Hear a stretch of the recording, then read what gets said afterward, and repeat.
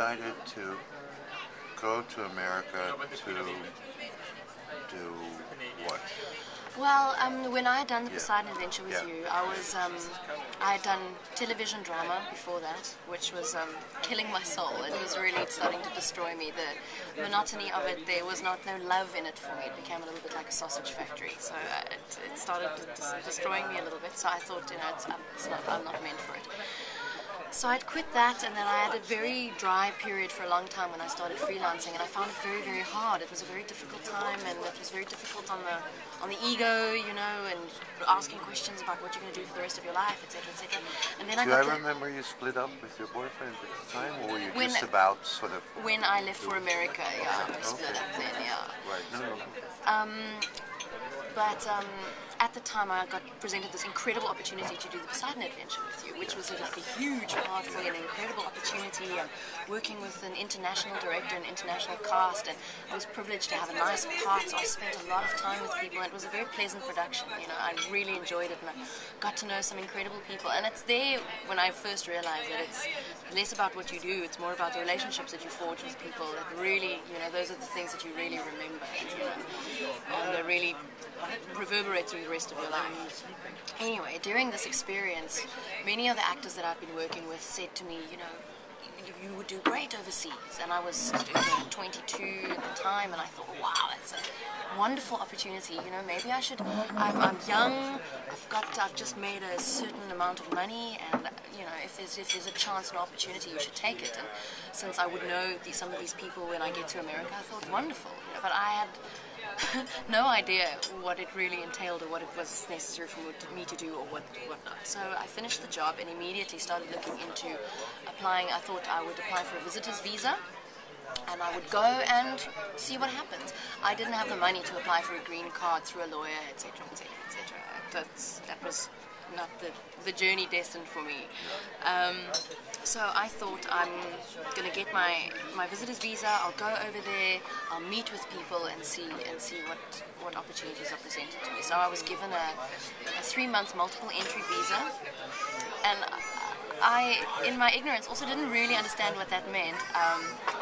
I thought that I had 3 months to enter the country, which is what I did. So I like three times in and out. Or no, I thought that I had 3 months to go to America. Right. Because they, you know how it is with the American embassy. You go for your interview, and they can either give you a 10-year multiple entry visa, which they did for another friend of mine and people who travel, etc., etc., or they looked at my profile and they saw that I was a young actress and they said, well, 3 months. So I thought, well, if 3 months is all that I'm being given, then I will make it count.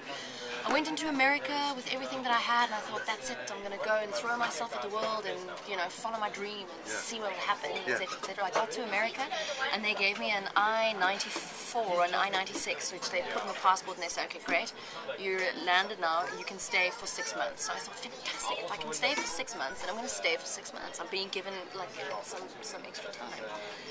I had very, very little money, but I had an incredibly fortuitous time in America. I met wonderful people. I met up with many of the people, including yourself, who I had known here and met in South Africa. And some of them were incredibly helpful, and some of them turned out to be completely empty and offered to help me. And when I arrived, their help was more damaging, really, than anything else. And did you get a job so you could sort of live? Well, because I didn't have a working permit, it was illegal for me to work. So I wasn't, to keep yourself alive. But what happened is, I'm through friends who took pictures of me, and what I ended up doing is house sitting for people. Right. And it worked in the most incredible way, because I would house to house. I got to know all of Los Angeles that way, because I was everywhere. I would house sit in North Hollywood for 2 weeks, and as my time there would come to an end, somebody else would say in West Hollywood, look, I need somebody to look after my place. And it was just really incredible how that held out for me. I lived that way for about 3 months, and then I couldn't do it anymore. It was exhausting having to pack up my life constantly and move every 2 weeks. I couldn't do it anymore. So then I started renting a room in a house with 3 girls and 3 boys in Fairfax, just off Fairfax Avenue. Yeah, and it was wonderful. It was 3 very good months. It was nice to settle and to own the city in my own right. I think if you live in a place, then you get to know it on your own terms, and that's really valuable. But I ended up meeting somebody who needed somebody to babysit for them, and I would babysit for them, and they paid me a couple of bucks an hour, and I grew very, very close to the little boy. He was 3 months when I arrived, and he was 8 months when I left. I saw how he started to walk and everything, and I get along very well with children. So that was incredible because I could get very, very far on my babysitting money.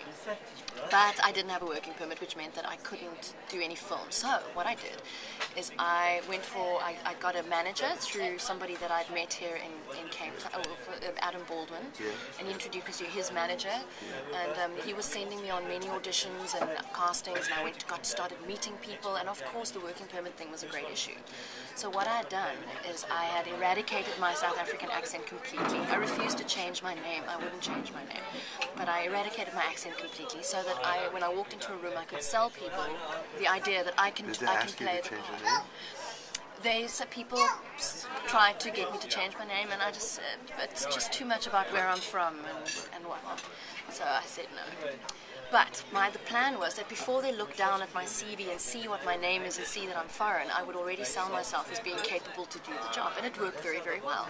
I've also found that in America, if you can sell them your story, then you've already got if you can say, listen, I'm from South Africa, I sold everything I had, I came here on a whim, I came to follow my dream, and they love that stuff, that's wonderful, yes, we're on your side, and that's how I thought I'm going to do it, I'm going to get somebody to invest enough in me to feel that they are going to provide me with a working permit on their behalf, they'll apply for me. That was the only way I could see it doing, and so far it looked like it was going to be a very good plan.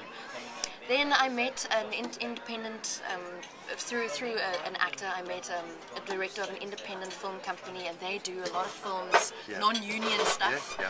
And they said, well, listen, you don't have a working permit. Well, non-union is the stuff where you can, you can kind of get away with it, Yeah, you're right. So they said, listen, we'll pay you under the table. You're not taking the work away from another American citizen. Just come and be in our movie. It won't be legal work, so it's fine. It was a terrible film. I was nude in the movie as well, but I thought, oh hell, it's my body. I'm young. So were you driving? Were you driving around? Oh yes, you have to drive. I got my car license 5 months before. Okay, so I was still very fresh, and we drive on the other side of the road here. So it was a huge thing for me. I got a rental car. And insurance. Because once again, the first person that I aligned with when I got to America, who actually just gave me so much bad advice, I should never have listened to it. I'm somebody who always trusts my gut, and everything that she told me went against my gut, and I should have actually just bought myself like a wreck and gone with that. But anyway, so I rented a car, which was quite expensive, but it had insurance covering it, and I had 3 car accidents while I was there, of which only one was my fault. The other 2 were not my fault. And then what did you do? So you were okay? But I was fine. I got around. Because most people don't have an insurance. No. I got insurance. 50% of them drive around without insurance. Yeah, no. So I took great care to do the right thing, etc., etc. So I did this film. It was like 5 minutes at the very end of the beginning of the movie, and 5 minutes at the end. It was it was a poor film. But great people didn't take themselves too seriously. I always feel, a great problem that we often encounter in our job is people who take themselves too seriously. As far as I'm concerned, we should take what we do very seriously, but you should never take yourself too seriously. So it was great working with these people. Terrible movie though, but that's not the point. So I did this film, and I started feeling unhappy with my manager. I felt like it wasn't the right manager for me. Just because it was offered to me doesn't mean it's the right one.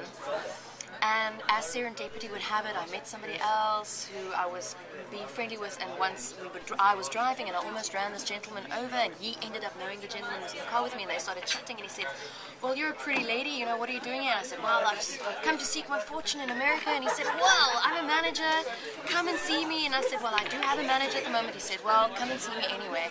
And my gut felt right with this man, so I left the other gentleman. He was very upset with me, but I felt it's my choice, I can't feel like I'm being crunched. I've only got this one opportunity. I've got to make it stick.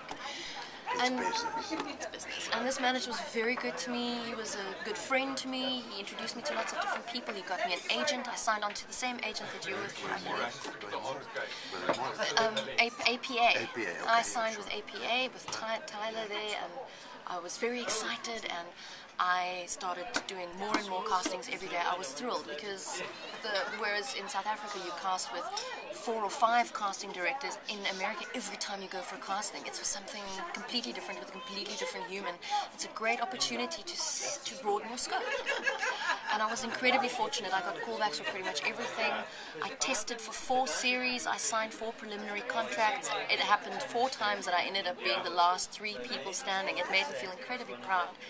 And then finally, I was basically confirmed on a series, and this is now after 5 months. I finally signed on to preliminary sign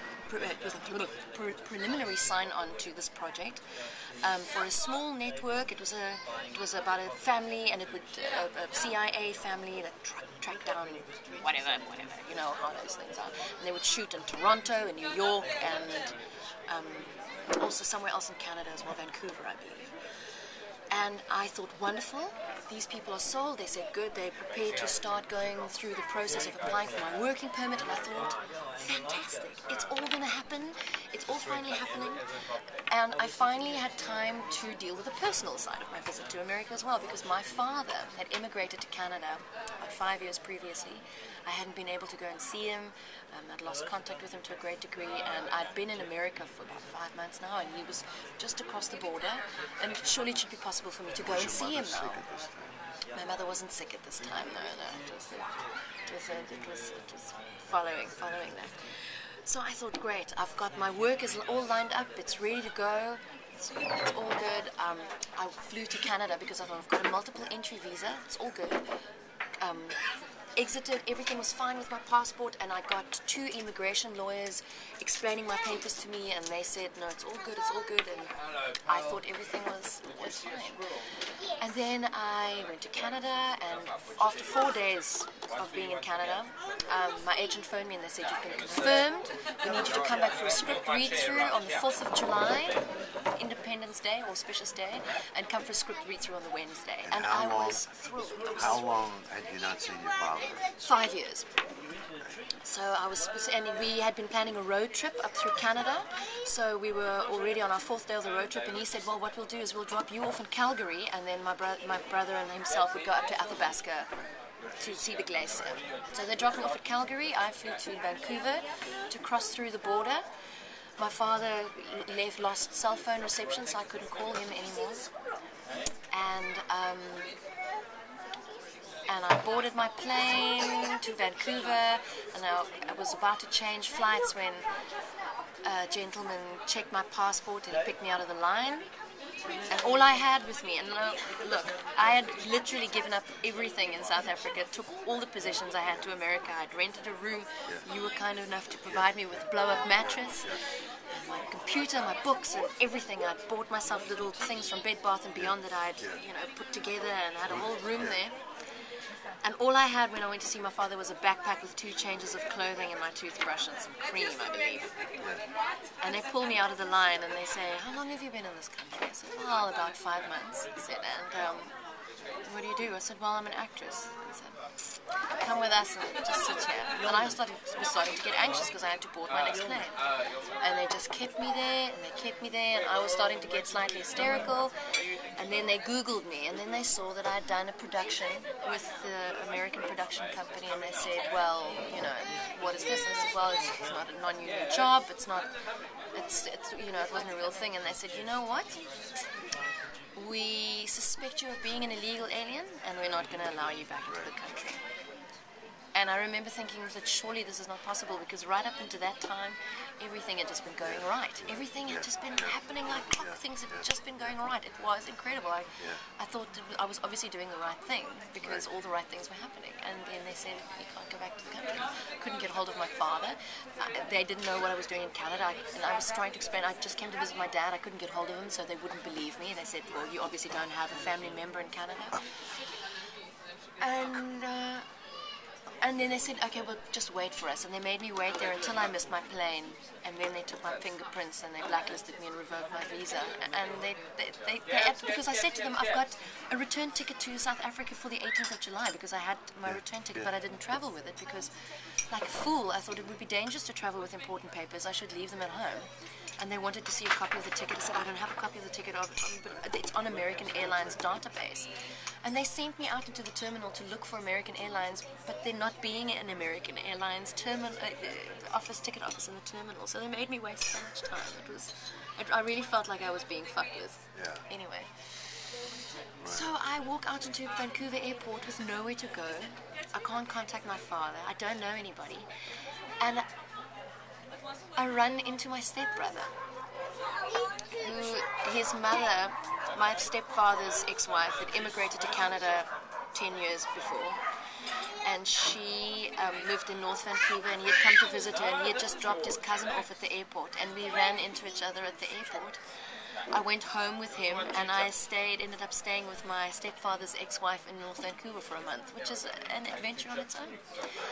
I rented a bicycle every day and took the ferry across and rode around Stanley Park, and I appealed to the South African Consulate General, and he did his absolute best to intercede on my behalf, but at the visa office they just said, we don't trust any of this.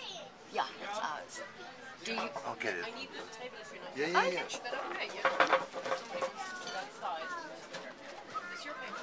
No, that was on the show.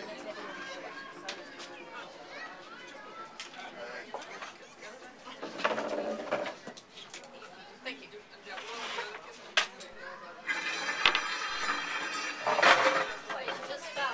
That's pretty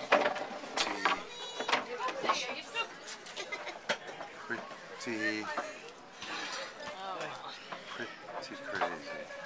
Sorry about the small interruption. Yeah. Anyway, so they just said they maintain that because we still couldn't get hold of my father, they maintain that they feel that the story about my father is made up, and that my intention was to remain in the US illegally, which was not my intention. My utmost intention was to be as legal as humanly possible, otherwise I couldn't do my job. But anyway, I understand the nature of these things, etc. of these things, and that was it. And I was angry, very angry at myself. I was angry with God. I'm not even a religious human, but I needed to be angry at someone. So angry at America. I was angry with everybody. I couldn't understand. For a whole month, I tried to, do my best. And still, with a production company that had decided to sign me on, I still went to go and see. They flew up to Canada to go and see me at Lionsgate Studios, auditioned for them again. And we thought maybe because most of my scenes will be shot in Canada, maybe I could just remain and stay. But the catch-22 is, in order to apply for a Canadian working permit, I have to leave and go into the US and apply from there, or apply from South Africa, which was impossible for me to do. And finally they just phoned and said, we're very sorry, but it's much simpler to just get an American girl to play her part. And then I realized it was not going to happen, and I was devastated. I came back to South Africa with nothing. That little backpack was all I had. I had to abandon everything I had in Los Angeles. I was embarrassed, and I felt like such a failure. And I came back to South Africa, and for about 2 weeks I slept on my best mate's floor in Johannesburg. It was winter time, our municipality was on strike, and it was cold and dusty and brown, and there was trash everywhere, and I was so depressed. I just thought, and I still had my American accent. I kind of refused to let go of it, because it was like the last shred of a dream that I thought was going to come true. And then I came to Stellenbosch to visit my parents, who I hadn't seen in a very long time. And a friend of mine was doing an audition for a play, and I said, I also want to audition for the play. I went and I rekindled the relationship with my old agent, and I got the part in the play. And I ended up never leaving, and I'm still here, 7, 8 years later. And I'm so happy that I'm here, because I found a fulfillment here that I think I never would have found over there, because I was not only incredibly lonely there, I also realized that the work that you do there is a different kind of work. And at that point in my life, I thought I'd finished with theatre.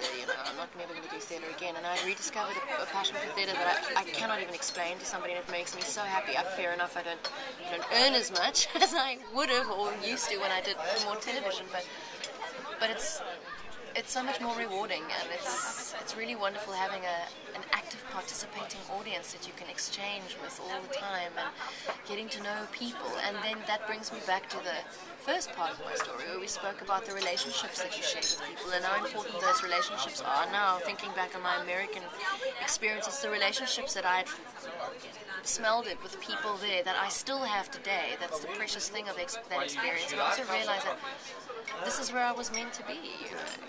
Everything, a friend of mine always says, everything flows. Air flows, water flows, the earth flows in its own magical way, and it's all about flowing. You just have to carry on flowing. But it's funny, it's like in a very small way. It's like you've gone Hollywood because people blew smoke up your ass. Yeah. And it's such a. And I believed it, Yeah, and it is so. What's the word?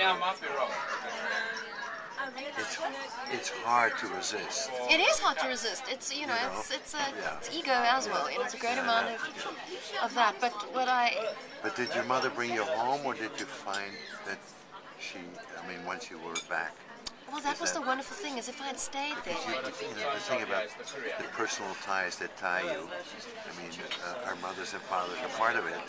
And you see, up to that... You were there now to be able to take care of her. Well, exactly, and that's the thing, is up to that point, I had a very strained relationship with my mother. I had gone through being a young person and independence and etc. and really untied my tethers from my family in that sense. And I'm an only child as well.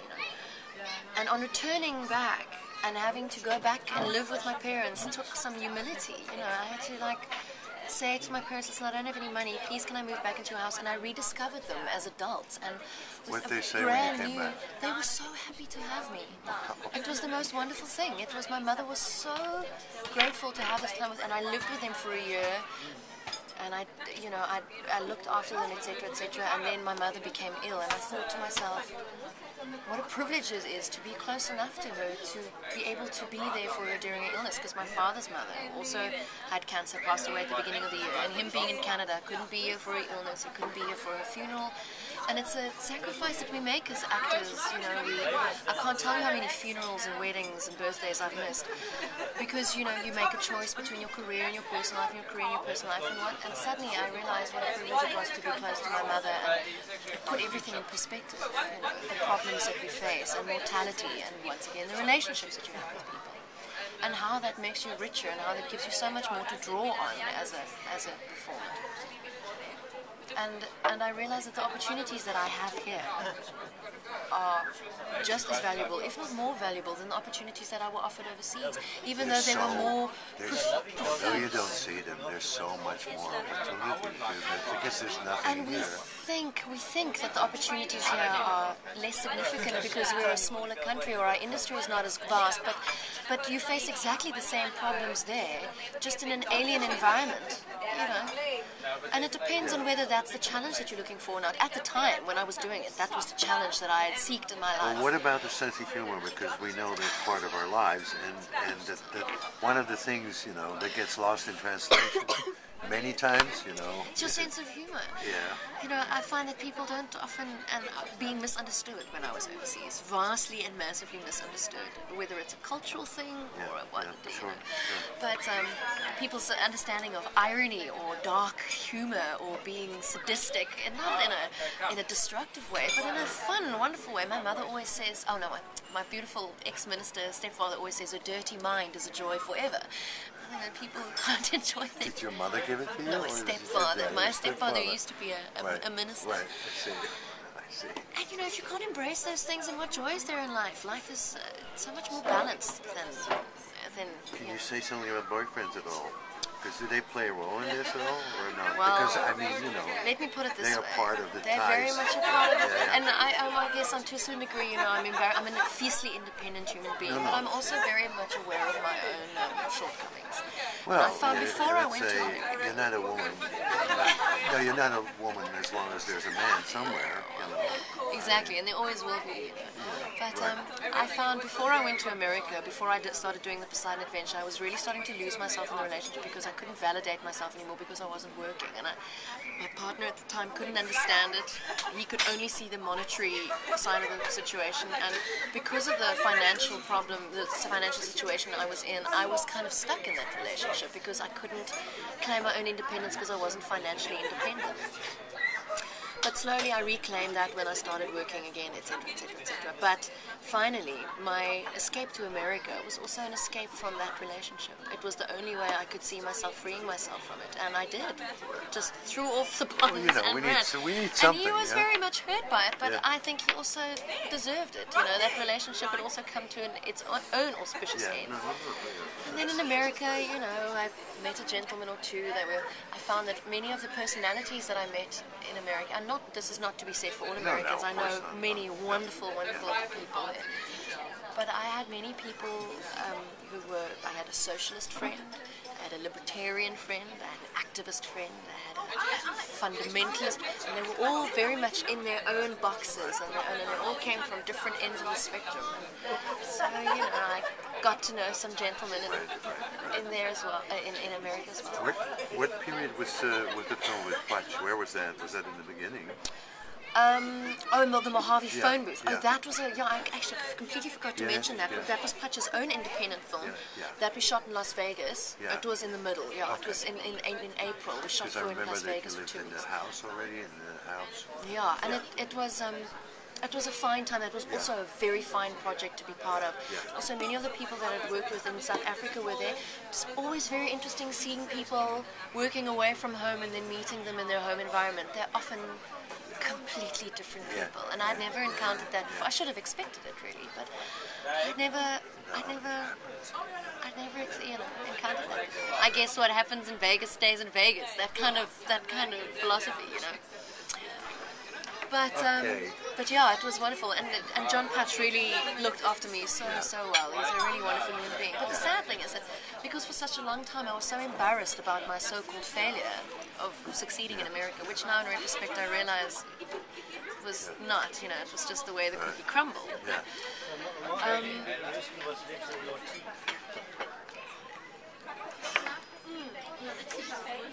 I can't remember what I want to say. It's crystal clear. No, but the story is crystal clear. You know, It's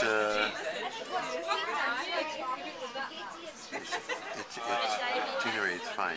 We're done. We're done. We're really but done, yes, you it know? was. But the sad thing is, I lost contact with a lot of those people. A lot of people who had been very good to me as well, because I felt like I disappointed them, and there was nothing worse for me than feeling like I had shame disappointed is someone, stupid. You know? You know? It is. It's a terrible thing. Yeah. Tennessee Williams says that guilt is one of the greatest human emotions. It's one of the greatest human motivators, and that's such a sad thing. Guilt should never be your motivator. What a terrible No, thing. but it works. It works so well. Yeah.